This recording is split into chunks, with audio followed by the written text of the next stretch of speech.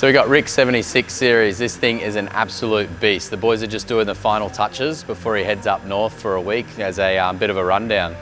I'll go through a bit of a list of what we've done to this one. I don't think you can get a tougher 76. Have a look at it. So we've got the 76 Series headlights, front grille, their big 12-inch screen out of the dash, as well as their steering wheel upgrade. So gone with the twin AGM setup under the bonnet, we've gone to a Victron Argo FET. This Argo FET charges directly to the DCS 80 Extreme and the massive 200 amp DCS lithium on the EC Off-Road battery tray in the rear. So in the rear of the vehicle, we've gone with an Enerdrive 2000 watt smart inverter. This has got the RCD built in, the CMS plug setup to the twin outlets on the right-hand side of his drawer setup.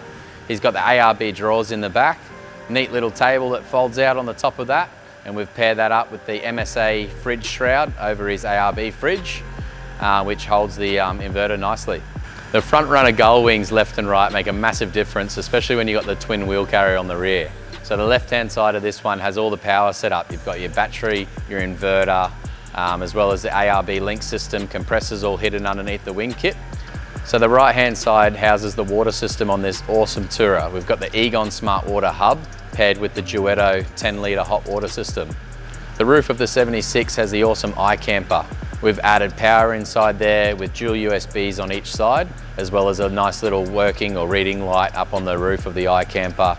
These lights are awesome. You can go between amber and white and also dim them down at night. When the kids go to sleep, there's a little bit of light there for them. And when you jump in, just switch it off and off you go.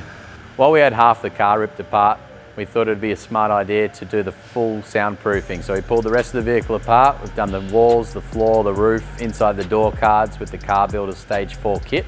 This soundproofing and acoustic liner makes a huge difference to in-cabin noise while you're traveling down the highway. Off-road on those corrugated roads, it's going to be a lot nicer, especially when you've got the upgraded stereo. All in all, this has to be one of the best 76 Series touring packages we've ever seen.